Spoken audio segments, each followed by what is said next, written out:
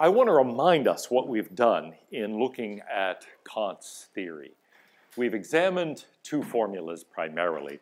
The formula of universal law that says act only on that maxim you can at the same time will as a universal law, and also the formula of humanity that says you should treat humanity always as an end in itself, never as a means only, never merely as a means. If you put those two together, you get a certain picture. And as we've seen, he thinks one of them gives you an argument for the other. That if you judge things on the basis of universal considerations, there is one thing that all rational agents value and respect, and on which he thinks actually their dignity rests, which is their ability to make rational decisions, their rational agency. And so all rational agents have to respect rational agency. Well, if we put these ideas together, we say, all right, we've got two ideas, two concepts. One is the concept of universal law. We have to be able to universalize our moral judgments. Can't make exceptions for me or other people we like or my group or that type of thing. And the second thing is that we have to respect people. We mustn't use them. We mustn't manipulate them. We can't deceive them. We cannot coerce them. Okay, we have to respect their moral agency. Now, so far, you could say, well, what does this mean in organizations? Last time we talked a lot about the universality and the fact that we can't discriminate on the basis of irrelevant considerations of a variety of kinds. This one indicates something that includes that, but also gives you a sense of something more.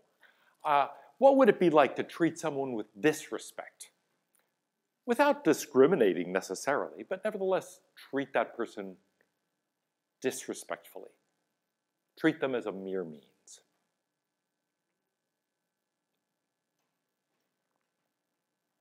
Yeah. Okay, lying to them. So the same things, right? Deception. We could say, look at the conditions for rational agency. Somebody has to have information. So if I deceive them, if I lie to them, or if I just withhold important information that they need to make a rational decision, then you might say I'm exploiting them. I'm using them merely as a means. Another way, if I'm coercing them, I'm doing something to force you into something, that would constitute treating you with disrespect. Is there anything beyond those? There are some Kantians who say that's it. Just don't deceive people, don't coerce them. But is that all there is to it? Yeah. If you plagiarize someone's work or use it without giving them credit. Good example. Suppose you plagiarize somebody's work, right? That would be a case. You're not deceiving them. You're not coercing them. Maybe you're deceiving your reader. But in any event, your reader might not even care whether you are the origin of this idea or somebody else is. Nevertheless, you might think, there's something wrong here. You're not just maybe using your reader, you're using the person merely as a means who actually came up with the idea, who actually wrote this in the first place. And so plagiarism feels like it's using someone who isn't even maybe aware of this, right? It doesn't require that the person even know about this. Can you think of other examples where somebody is really taking advantage of someone else, but without coercion, without deception? Yeah. Maybe like etiquette, like for example, let's say there's like a royal duchess, you should address her by her full name, not just share or something. All right, there's a lot about respect. And if we think in terms of those relationship types that we studied a few weeks ago, we can say, wait a minute, there's a lot to respect that has to do with the particular relationship type. And so if I do not address someone with the properly respectful title, I do not refer to the Duchess as Your Highness or whatever. I do not refer to anybody. I mean, it might be my doctor, right?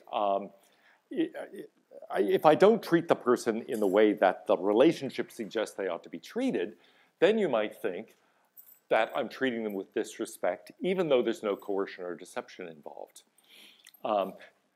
For example, students are often puzzled about how to refer to professors. It's like a weird question because it's not really that you want to treat someone with disrespect. It's like what's respectful in this context. and it's not agreed upon in a way, right? It's an awkward thing.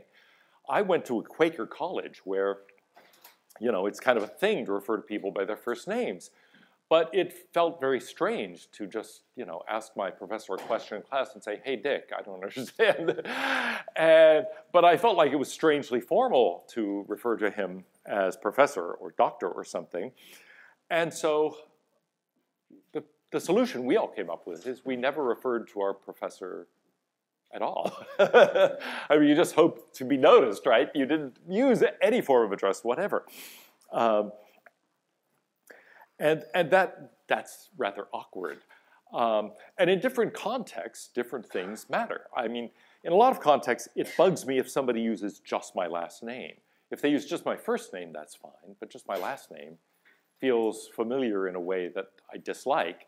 On the other hand, it does depend on the context. If the newspaper were referring to me, not that that's really ever happened, but if it were, I would expect them to use my last name and not to just say, "Dan said blah, blah, blah," right? So anyway, it's kind of strange. And something similar happens with names that can be abbreviated, like Daniel or Dan, Kenneth, Ken, etc. Different, say? Dr. B. Dr. B, that doesn't bother me at all. Actually, my junior high school students used to refer to me as Dr. Dan. That was getting on the borderline. But anyway, there were things that, how can I put it?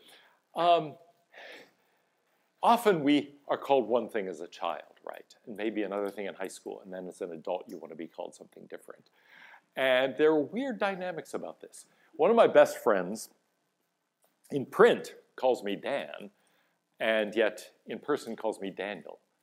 For most people, it's exactly the opposite, right? In person, they call me Dan, unless they've known me since like a long time ago, in high school or earlier, in which case they call me Danny. But there aren't many of those left. Not that I've killed them all or anything. I mean, I've just moved all over the place and so on. But anyhow, that, to use the wrong term for somebody like that, even though somebody you know well in a kind of equality matching relationship, can be weird. So I think you're right to say there are certain things about the roles, about the specific relationships, that don't have to do with coercion, they don't have to do with deception, but do involve a kind of respect within the context of that relationship. And one set of rules applies to the authority ranking type relationship that you had in mind. Another set of rules applies to friendships and equality matching relationships and so on. A different set of rules applies when you're dealing with market pricing relationships. If you are, I don't know, waiter, waitress, shopkeeper or something like that, how do you refer to a customer? And it may depend on the kind of shop. At a certain kind of shop, it will be Mr. Jones. At another one, it will be, "Hey, dude." So it depends. And that does make this kind of slippery. Part of what it is to learn about that relationship in that social situation is to understand that kind of form that respect takes within that. So anyway, I think that's a crucial thing. And within any given organization, there are going to be informal practices about this. If I go in and talk to the dean, how do I refer to him? It's a very easy question if I don't know the dean, but if we were friends for a long time before he became dean, now suddenly it's like, what do I do? What do I say about that? So anyway, these things can be tricky in many cases. Any other ways in which you might think you could express disrespect without coercion, without deception? Yeah. If you were doing a group project and you just didn't do your share. Ah, good. You didn't do your share, right? You've got a group project you're working on together. You each take a part of it. You don't do your part. You might say, look, that was disrespectful toward the others. Now, did it involve coercion? No. Did it involve deception? Well, maybe if you promised to do it. But on the other hand, it might be that it wasn't really deception. Nobody officially promised anything. You simply had this, in fact, maybe a group leader just said, hey, we'll all work on all the parts, but it'd be great if you could start on this and start on that, and you just don't do it. They might interpret that as disrespectful, even if there was no real promise made. We're going to get to those type of group projects later in game theory. And as we'll see, it's actually really hard to structure a group in such a way that people have an incentive to do their part. Yeah. Perhaps free riding in general? Yeah, free riding in general feels like that. The person who goes into the subway and hops over the turnstile. It feels like they're, in a sense, using the system, right? Or the person who manages to sneak on the bus without paying the fare. It feels as if those people are taking advantage of the system, we would often say. Because there, it's hard to pinpoint one specific person who's being shown disrespect. You almost get the sense, though, that everybody who's using the system properly is shown disrespect. You feel like a chump while you're there paying for your seat while somebody else just cheats their way onto it. And you might feel the same way about someone who cheats on an exam, let's say. Maybe they are partly deceiving the professor, but it's not just that. It might be felt by other students to be disrespectful, because you might think, wait, why am I doing this honestly while you're cheating your way to this? And all sorts of cheating, whether it's in an academic context or a business context or whatever, can feel that way. You feel like a chump for playing the game by the rules. Yeah? It seems like there's a lot of cases of breaking propriety that fall under the respect. Ah, good. Breaking propriety. So it's not just forms of address or things like that. There are, in general, rules of propriety that are broader than moral rules. And you might think respect encompasses all of those. So there's a way of reading Kantian ethics where it's very specifically moral. But you could say, really, this concept of respect is much larger than that. And go back to that example of walking into somebody's shop. And think about it from the point of view of the customer showing respect for or disrespect for the owner of the shop. It's not just a question of what you say to them. It's a question of how you behave, what you do. And you can imagine all sorts of inappropriate behavior that would constitute disrespect for that shop and its owner. So I think that's a great point. This is something that feels like it goes far beyond just specific things about deception or coercion or something like that. It really has to do with appropriate behavior in general. Okay, well, if we think about those things, we can say these set bounds on our behavior, right? They set boundaries, and you might think that that's really the purpose of Kantian ethics, to say you can't make exceptions for yourself. You can't treat people with disrespect. But now, is there anything more to it than that? What about helping people? What about the person who needs help? Are you required to help them? You haven't made a promise. This isn't part of a group project or something. The person has slipped and fallen, and they can't get up. They're hurt. And they say, please help me. You just say, sucks to be you, and walk on. Now, does that show them disrespect? Kant would say, yes, it does. But you can get the sense, wait, there are two senses of disrespect going on here, right? One is a sense where you are really under some obligation, whether it's a rule of propriety or something specific to the relationship or something very general about rational agency. You have some responsibility, you have some obligation. But what about this case where it looks like I'm not using them merely as a means? Suppose I just don't acknowledge them at all. And in fact, that happens all the time. Somebody falls down and collapses out here in the hallway. Does everybody in the hallway go rush over to help? No. In fact, the more people there are in the hallway, the less likely it is that any individual person's going to help. And so you might think, wait, what are my obligations here? Well, Kant says I have an obligation to not just not, you might say, deny someone rational agency. I have to make my actions harmonize with it. And that means I have to take on their ends as my own. In fact, he puts it really strongly. He says, I don't want to just maintain humanity. I have to advance it. The ends of any subject who is an end in himself ought, as far as possible, be my ends also. Well, that's a remarkable claim, right? I have to take on your end. So you've fallen down and you want to get up, I have to help you up. But how far does this go? Yeah. Could you also think of it in terms of the universal law aspect? Like, I would want someone to help me if I fall, therefore I am obligated to help them, because otherwise it's not a universal. Okay, good, yes. You might say, wait, I as a rational agent facing this impediment would want somebody to help me.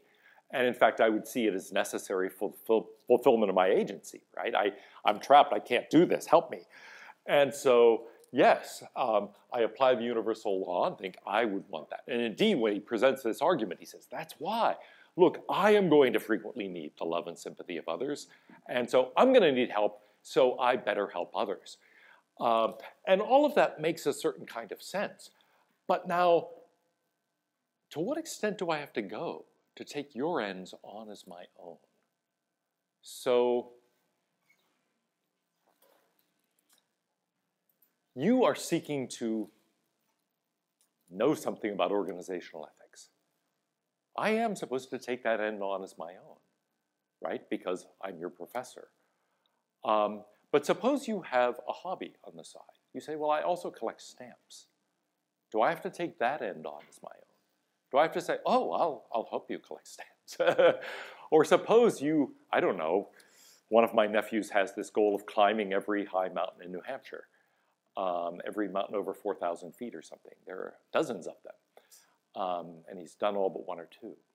Well, do I have to take that end on as my own? I'm not going to climb mountains in New Hampshire. I mean, I've done it a few times, but it's not a passion of mine. And if I find, hey, you've only done this with one or two. What about Monadnock?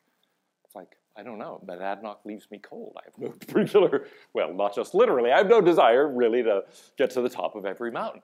Should I take that on as my own? Or should I take on his doing it? It's like I have to help him somehow. It's like, oh, I'll drive you up there. What are the limits of this?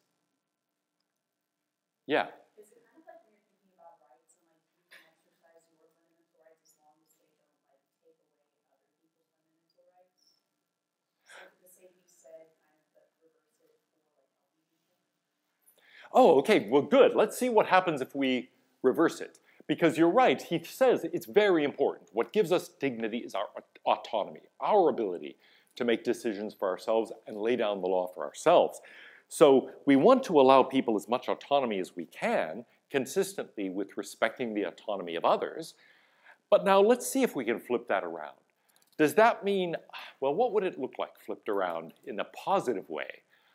I have to take on your ends as if they were my own to the extent that it doesn't interfere with my pursuit of my own ends. Maybe that. So I have to help you as much as I can without getting in the way of what I'm trying to do. That would be one way of interpreting this. After all, if I'm really to serve the advancement of humanity, the advancement of our rational natures, then you could say, I am supposed to help you attain what you want to the extent that it doesn't interfere with what I am doing.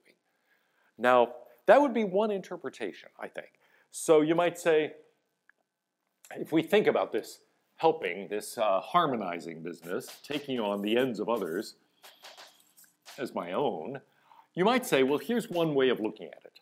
I should do this as much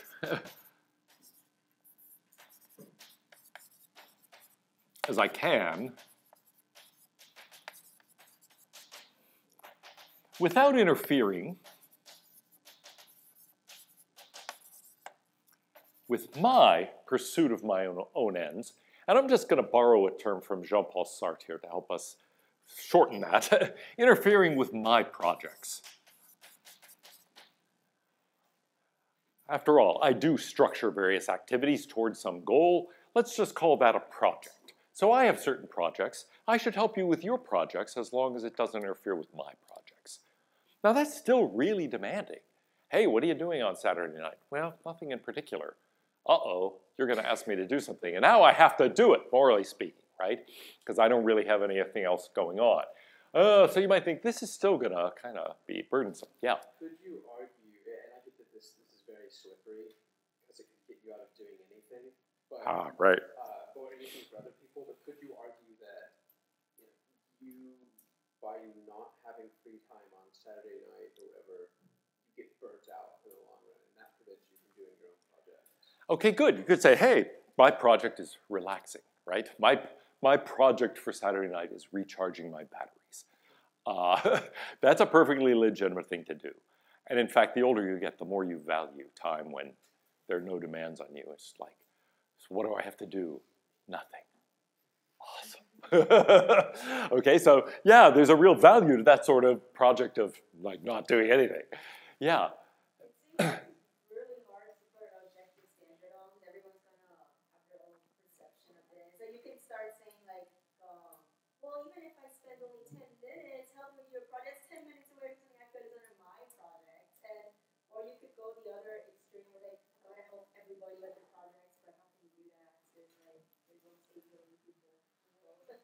Oh, well, good point. Okay, there are two things here.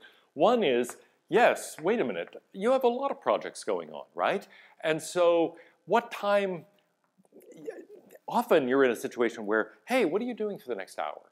Well, I don't have specific plans for the next hour, but it's not like if you hadn't asked me to help you, I would have been sitting there in some kind of Zen state just going, I mean, probably. I did once make the mistake of taking a Benadryl because my allergies were bothering me a lot before I went to work. Now I know, don't take them during the day.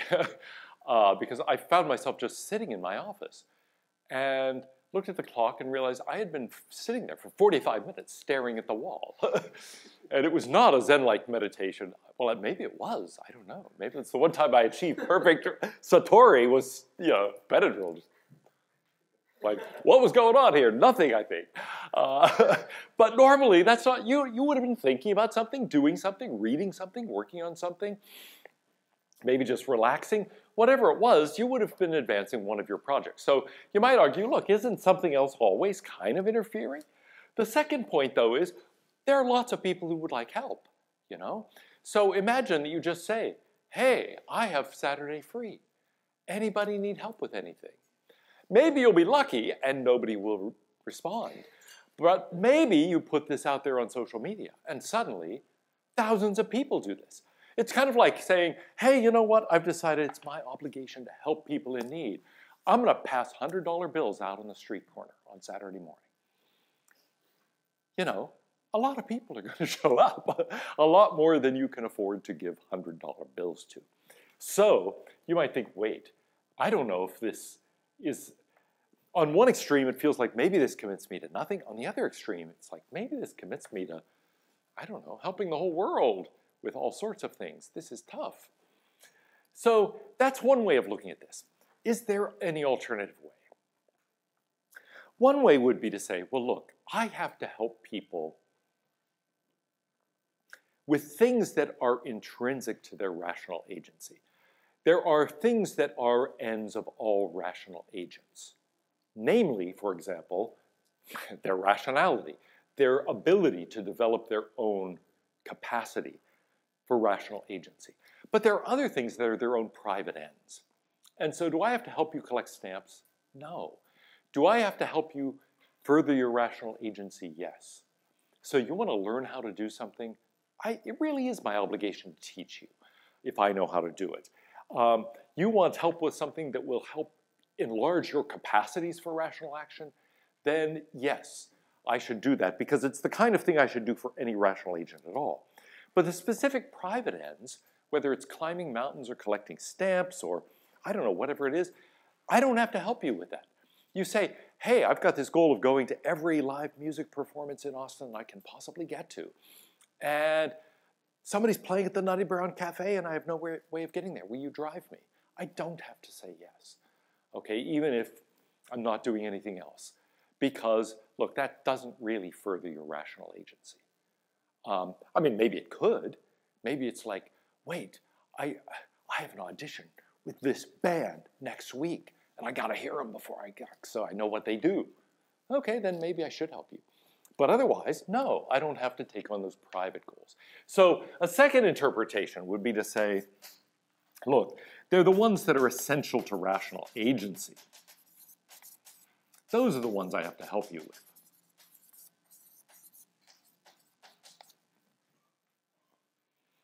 But all the private stuff, that's different.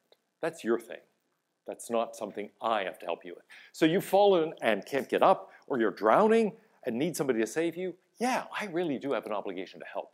Any rational agent would have that obligation toward any rational agent. But if it's a question of collecting stamps or climbing mountains or going to hear that band, etc., I don't have to help you with that.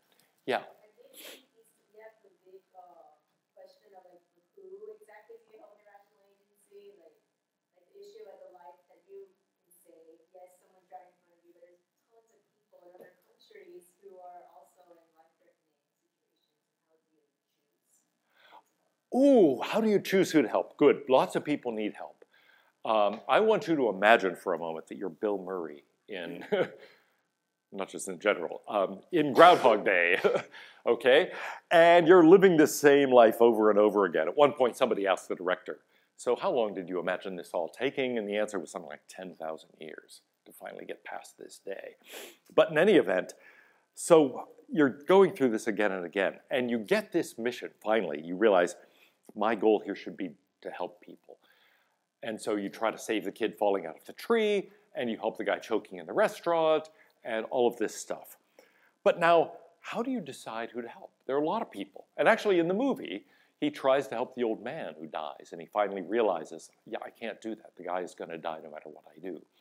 And so he gives up on that one, but ends up having the time to help these old ladies with their flat tire and a variety of other things. Anyway, the whole idea would be, look, okay, if you're stuck in Punxsutawney, Pennsylvania for one day, maybe there are only a certain number of things you can actually help with. But in the whole world at large for the rest of your life, there's an overwhelming number of problems you can help with, right? And a huge number of them have to do with things essential to rational agency. Things about saving lives, or about at least improving lives tremendously. Malaria kills a lot of people, for example, but it also just damages a lot of people in a way that harms their rational agency. So you could say, wow, maybe I should devote the rest of my life to trying to help people avoid malaria, to cure malaria, to eliminate malaria. Or maybe you know, but why that, right? There are many, many things. And so it could feel overwhelming, even if we restrict it to that. Well, part of the reason I go through this is to say that in organizations, it's one thing to say there are certain boundaries, treat people with respect, don't make exceptions for yourself, not just in organizations, of course, in society at large too.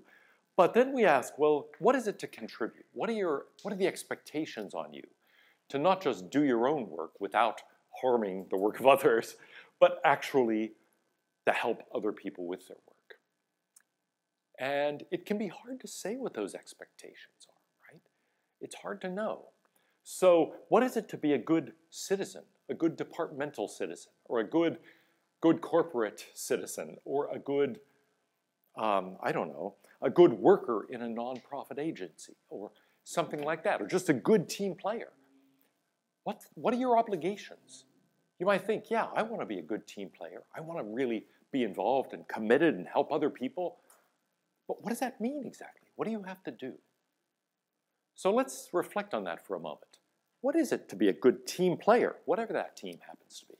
Yeah. I guess in the sense of a team, you want to be efficient, like know your role, not be burdensome, but also like help others to the extent that you're able to. So if you can take care of your part easier or direct others, that would be your responsibility as a good citizen. Okay, well that sounds a lot like this first one, actually, right? In the sense that, look, you're supposed to do your own thing, but insofar as you can, help others with what they're doing. Now, notice it doesn't necessarily mean, well, just any and all comers. Maybe lots of people need help, but you're going to be a lot more qualified to help some people than others. And so maybe a friend of mine in the chemistry department is overwhelmed and really needs help grading chemistry homeworks. I could volunteer to help, but I'm not of much use. You know, I did take AP chemistry in high school. That was the extent of my chemical background. So my ability to do this is going to be very limited. And you might think, yeah, you know, look, don't go messing around and trying to help where you're not competent to help. But be selective. The places you can do most good, maybe you should try to do that good. Yeah. I would say for the chemistry example again that you may not be able to help him with his actual work, but just taking a moment and like helping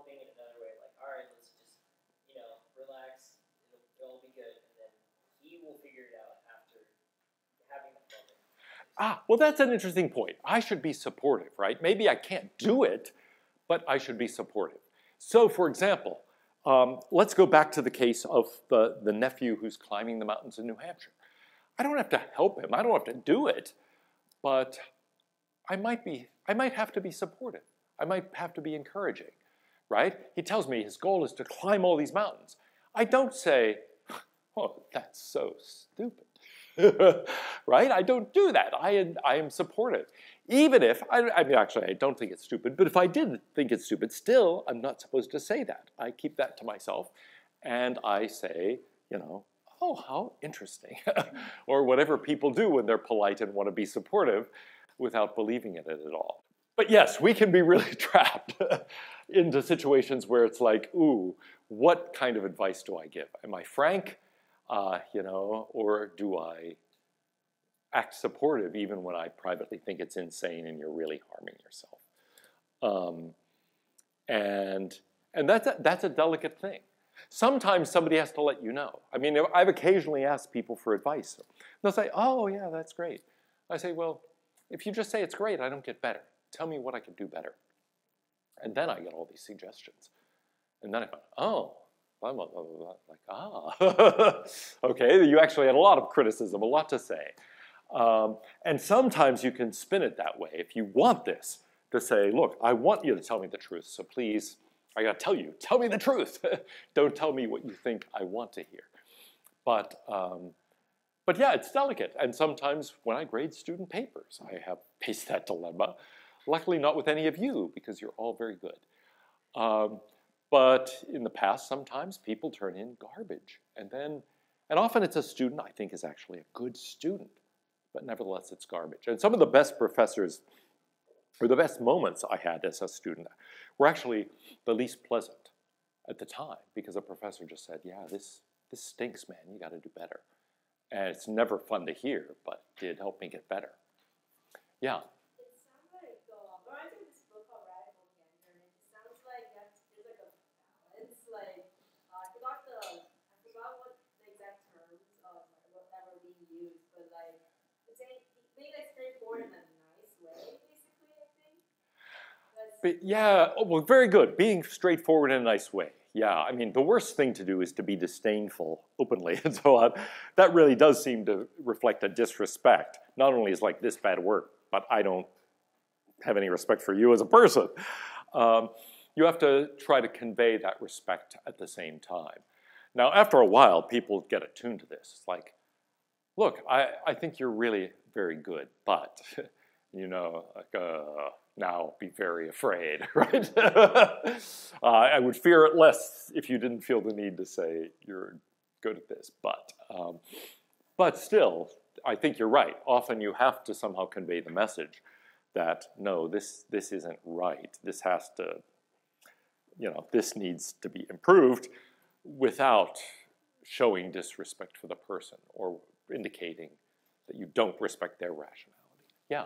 Could you kind of argue that we all have rational agencies? And so, like, for example, if you're in puppetry, a person pursuing it likely knows that the job market for puppetry is small, and it's kind of like going back to market pricing, that if it's not going to be fruitful, like, it will happen. Like the children's book, like, even if you said nothing and it goes to publish, it likely won't sell a copy. So both the author and illustrator and publishing house will know, like, don't do this again. And so we won't have more situations like that in the future. Well, that's a good point. You might say, look, to some extent the market corrects for this kind of thing, although people can devote a lot of time and effort and money to something pointless. On the other hand, you're talking to a philosophy professor who went to and got a PhD in philosophy in the 1970s when the job market in academia was terrible, much as it is today. And so I knew at the time, look, this is kind of a long shot, but I also figured, well, I'm young, and, you know, I got plenty of time, and you know, to some extent, I was just cocky. Like, well, you go to the best possible place, you just emerge as like one of the best possible people out of that place.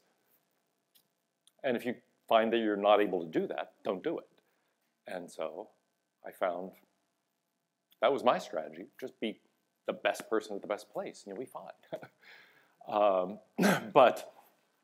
And that's a pretty good strategy in a way, actually. For graduate schools, I often tell people that, look, if you can get into a top 10 place, go, okay? If you can't, maybe a top 20 place if you're going to work in an area where they're strong. If you can't do that, don't go. Don't do it. Now, that's a little too strong. There are programs that are very good for more specialized things, or either more specialized topics, or they tend to get jobs for their people doing a specific kind of thing in a specific area of the country.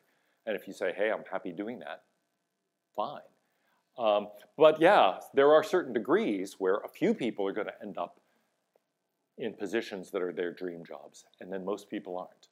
And if you know that going in and just say, yeah, the odds are against me, but I'm going to do it anyway, okay, give it a shot. But have a backup plan. That's my sort of view. Make sure you're working with a net under you. Okay, well, we're wasting a lot of time here. So let me get to where this is actually going. The last version of this formula that I really want to focus on is the formula of the kingdom of ends.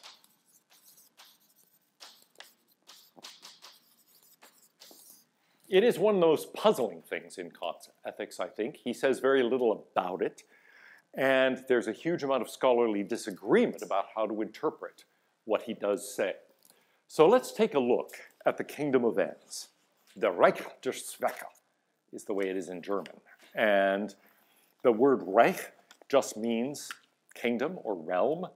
It's often these days translated as the realm of ends. But this is one of the works that Hitler read when he was imprisoned after the Munich beer hall putsch. And I wonder whether his idea of the Third Reich came in part from this Reich der Zwecke. So after that, the term in German has a little bit of a scary connotation.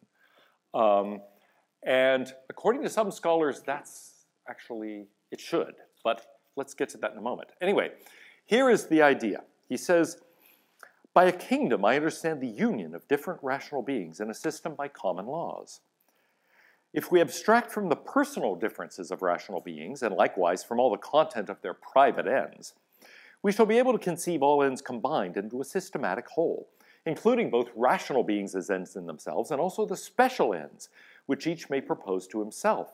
That is to say, we can conceive of a kingdom of ends, which on the preceding principles is possible. What is this? It is a systematic union of rational beings by common objective laws. Now, this is a kingdom of ends where we've got a systematic union.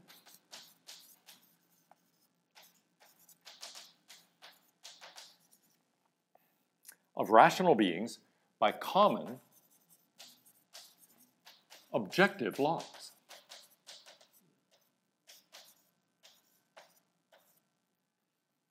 Now, what does he mean by this? What exactly does this require? He says, look, it's only an ideal, but a rational being belongs to the kingdom of ends when, although giving universal laws in it, he's also subject to the laws. He belongs to it as a sovereign when, while giving laws, he's not subject to the will, but the point is everybody is subject to these laws. They're universal. So a rational being must always regard himself as giving laws, as a member sovereign, as a kingdom of ends. Now, that's what we're supposed to do. So imagine yourself as a legislator who is also subject to the very same legislation. That's how you're to think of everything you do. Imagine that you are, in doing this, not only laying down the rule for yourself, but for everyone in this systematic whole. Well, okay. To some extent, then, this is capturing the idea of universal law once again. But what do we mean by the systematic union? Just as we saw there were different interpretations about what was required of us here, there are different interpretations of this. So one interpretation, which is to say, look, we have to unite our private ends. He says at one point, abstracting away from the private ends, but then he says, well, including them too. So we have some ends. I'm going to draw it this way. Here's the ends we have in common as rational beings.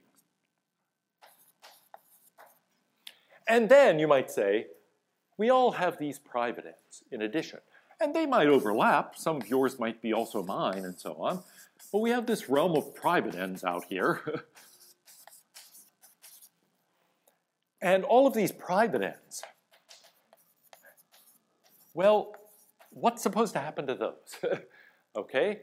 On one interpretation, the idea behind the systematic union is that it's just those common ends. We have a systematic union of those. In other words, the kingdom of ends is a kingdom in which we all treat every other member fully with respect. Okay? We treat them as ends in themselves, not as means only. And so the systematic union we're talking about is of these common ends. We all obey the same objective moral laws. And from that point of view, this is a kind of ideal where everybody is behaving morally. Everybody's treating everybody else with respect. He says, look, it's only an ideal, but nevertheless, it's important to think about that moral ideal. And in fact, John Rawls and Derek Parfit much later distinguish ideal from non-ideal theory. And the ideal would be, this is giving you a picture of the ideal theory. This is how we ought to behave ideally. In Aquinas, this is how the angels treat each other. And then, you know, in the real world where people are corrupt and they often do the wrong thing and people treat other people with disrespect and they make exceptions for themselves, well, then that's why we have to say this is only an ideal. But now, there's another interpretation of this because it depends what we think happens to the private ends. I'm supposed to take on your private ends as my own? Well, on a second interpretation, we say, no, it's not those. It's the whole shebang. It's all the common ends and the private ends. We're to view all of those as a systematic whole. In other words, in the end, we're all supposed to have the same ends. So actually, this is a rather misleading picture. I have to take on yours, you have to take on mine. In short, we must have a thoroughly systematic union of all ends. And the goal is to get all these people on the same page, seeking the same things with the same ends. Now, that interpretation can be pernicious if you write it large enough, right? This is behind Gleichschaltung. This is behind the idea that everyone's ends have to be aligned. Behind, in short, political correctness. We all have to think the same thoughts, want the same things, and so forth. That's going to be hostile to things like free speech and freedom of thought and so on. But there's another way of taking it where you might say, look, go back to this. I don't have to eliminate my private ends. I don't have to share all of yours completely. I just have to be supportive of them. Well, why am I talking about this at all in this course? Because actually, there's another way of taking this in the context of organizational ethics, and I think it's a very useful way.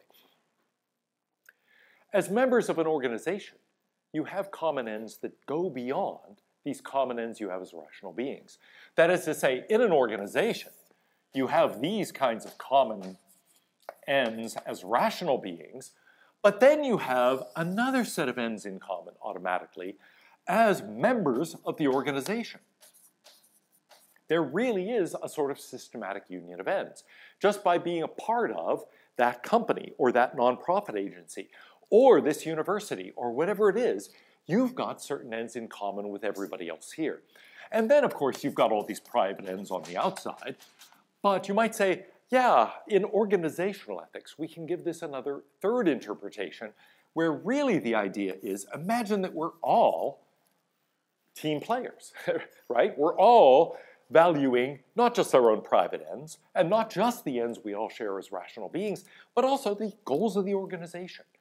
Then we can say, now I can say what these common obligations we have are. They're things that have to do with the goals of the organization. And insofar as those are moral goals, then these become moral obligations for us too. Okay, well, next time we'll start with utilitarianism.